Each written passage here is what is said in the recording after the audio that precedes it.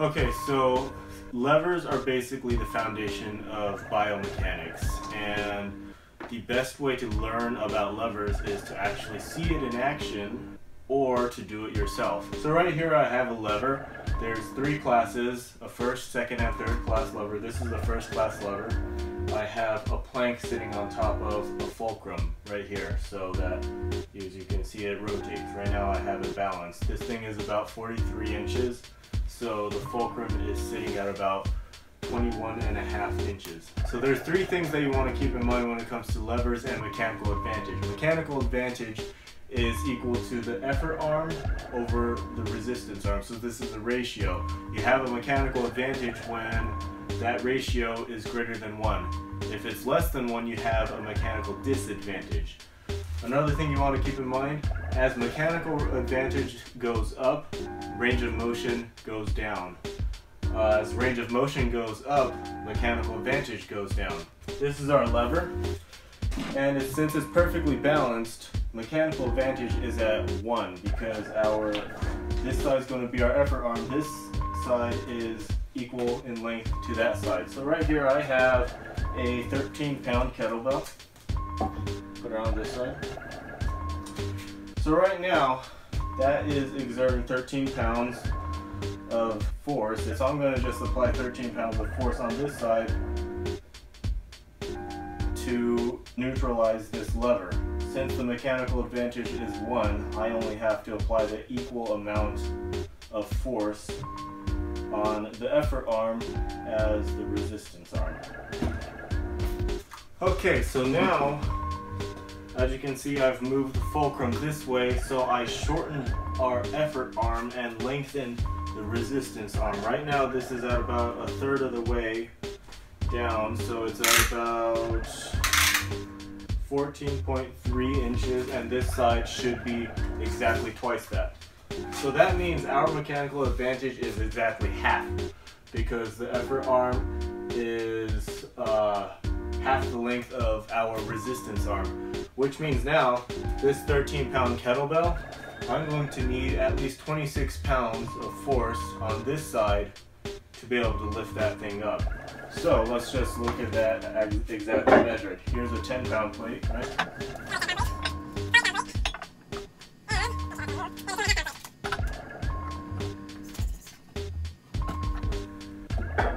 Right about there.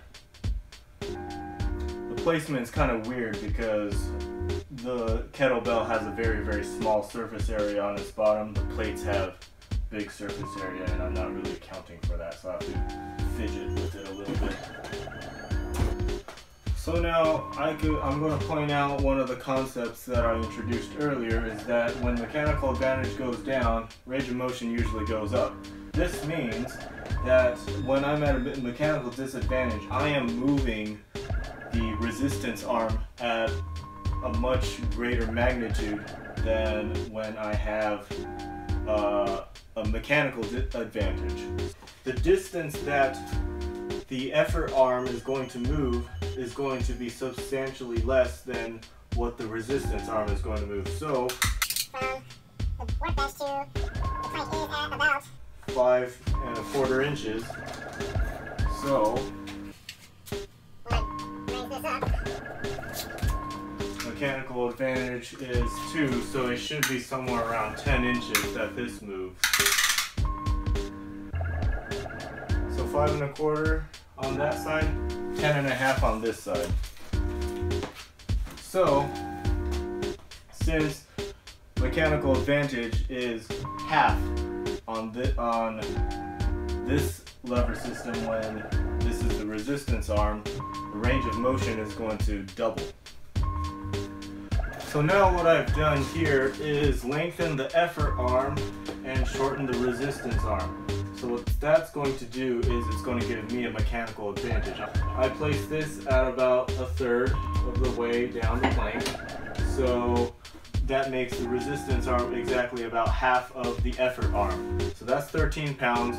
I should only have to apply about 6½ pounds. Now I'm not accounting for the actual weight of the plank, so give or take. So here's 7½ total pounds.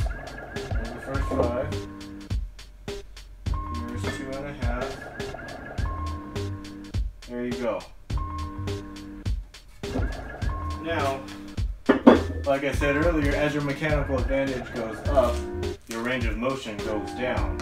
So, what do we mean by that? 10 3/4 inches from the table. This side should be all about half, about 5.5. So let's take this concept of mechanical advantage a little bit farther just to see how effectively it works. So that's a 26-pound kettlebell. I move the fulcrum as far as I can so that it doesn't roll off. And now I have this very long effort arm. So now, let's see how much force it takes to move that thing.